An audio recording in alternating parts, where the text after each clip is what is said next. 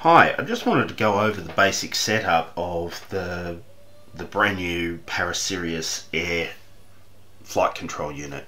A lot of you guys will probably be looking at it as your first introduction to the Paris series of flight controllers. So I just thought I'd go through the basic setup for you. Now, if you've ordered it correctly, you will already have the code preloaded.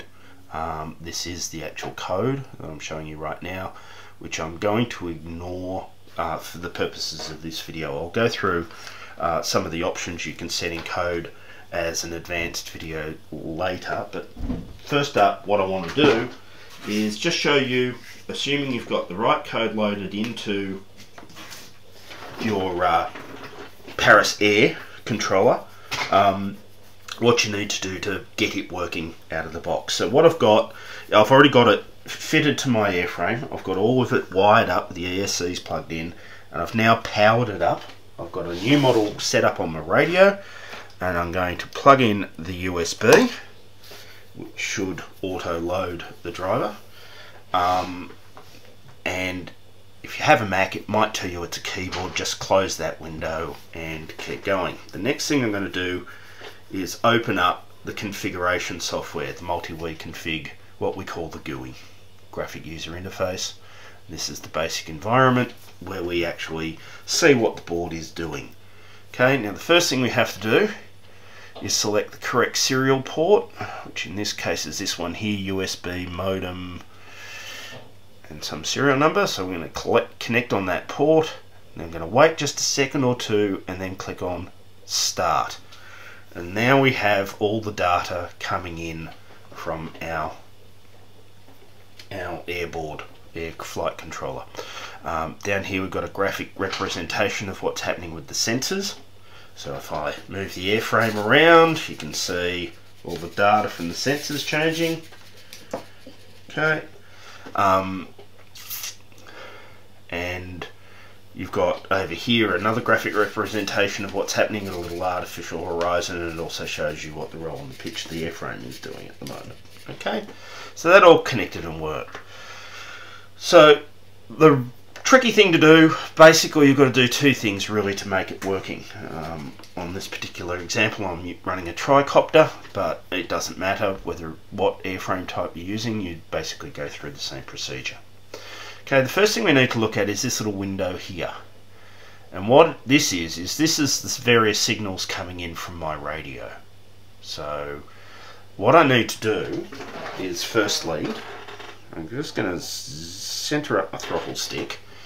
And what I want, the first thing to do is make sure these top four channels, throttle, pitch, roll and yaw, firstly are working in the correct direction. So if I put throttle up and down, that's going the right way. I grab my elevator stick and I push forward, the slider goes up, I pull back, the slider goes down. Next I go to my aileron stick, roll, it goes right, it goes left, and finally I go to my rudder and it goes right and it goes left. Okay, cool. So they're all in the right directions. If one of those doesn't go in the right direction, you go into the reverse channel settings on your radio and reverse them reverse the appropriate channels till they're moving in the right direction. Second thing we want to do is go into sub trim and again center the sticks, which I've done, and we want all of these numbers to be 1500. Now at the moment, don't worry too much about the throttle because it doesn't really have a true center position, but I'm just going to sort of line it up roughly what looks like it's about center, and that's close enough to 1500. Pitch is perfect, roll is 1501 and yaw is 1499. Now I know I won't get those numbers any better playing around with it. So 1 or 2 points either side of 1500 doesn't really matter, but if you can get them all lined up nicely with 1500, that's great. Okay, the next thing we need to do is the end points of the channel. So I'm going to go to low throttle. Now low, I want this number to be below 1095. 1094 is perfect. What you don't want is it sitting at 1126. That's not going to work for you. You want it as close to 1095 but beyond as you can get it. And that's the low point. Now, high point, we want it just above 1905 or 1905. So the magic numbers to remember are 1500 for your middles, 1095 for the low, and 1905 for the top. Now you use endpoints or travel adjust, or depending on your radio the terms will be different, to adjust the channel, each channel, to make sure that you've got the correct range. So I'm going to check pitch, that goes to 1906, perfect, and down to 1095. I'm going to check roll, 1906 again, 1094, it's beyond 1095, that's fine, and finally yaw, I'm going to go to all the way over is 1906 and all the way back is 1095, so I don't have to adjust those. This is actually a model memory that I've just copied from a previous Scarab, and I do actually like to double check the throws, and sometimes I find different receivers you do have to adjust those slightly. The important thing is, once you've set your endpoints, you come back and you make sure that your centers are all 1500 again. Some radios changing your endpoints will mess with your subtrim, and sometimes it takes a little messing around to adjust those. Okay, the last thing I need to make sure, I've got here some switching channels. Now, depending on how you're wired, you will or won't get a certain number of switching channels. So these are just assigned to a switch. So again, I've got a low, a mid, and a high point. The numbers don't have to be quite as fussy. And they're all working nicely for me. Cool. Alright, I haven't got aux 3 and 4 switched, but I've got aux 1 and aux 2 switched. So that's my radio setup done. You notice I actually haven't changed anything on the board itself, on the controller. This is just setting the radio up. That's all that is. Okay, so I'm making my radio have the right numbers to talk to the flight controller correctly. Okay, the next thing I want to do is over here we've got this little matrix set up, little switching matrix, and what this is as I flip my flight control switches, I can select different options. So I've got one switch here, my aux 1 switch, you can see it flicking here. And what happens is, in low position, I've got nothing set. And in the next two positions, I'm setting the barometer, the altitude hold, to work. Okay? Why two positions? Well, I could just do it in one, but, you know, in case I overflick it or go too far, doesn't matter. That's just how I've set it. On the other flight 3 position flight switch, aux 2, I've set the default position, and you set these things just by clicking on the box or unclicking on the box. So clicking on the box turns it on, clicking on the box turns it off. Sometimes you've got to get just the right spot with your mouse to actually get it to work. Okay. In the default mode, I'm flying in angle mode. In the midpoint, I'm flying in horizon mode.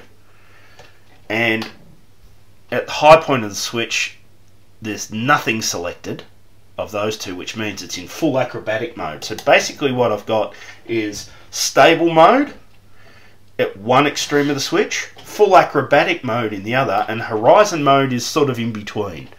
It plays around if you're just flying around gently, it behaves like it's in stable mode, angle, but if you really start throwing the sticks around, it actually automatically switches over to acrobatic mode as it extremes.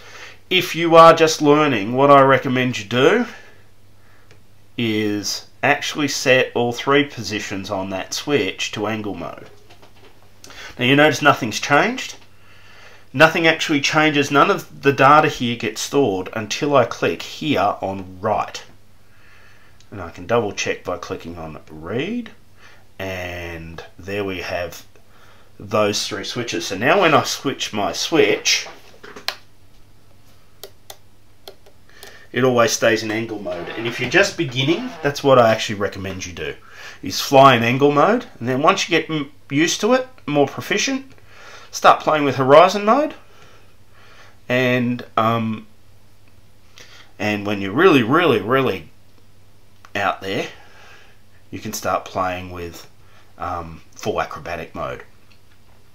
Okay, one other thing you can do is low throttle, right rudder. You'll see the arm has lit up.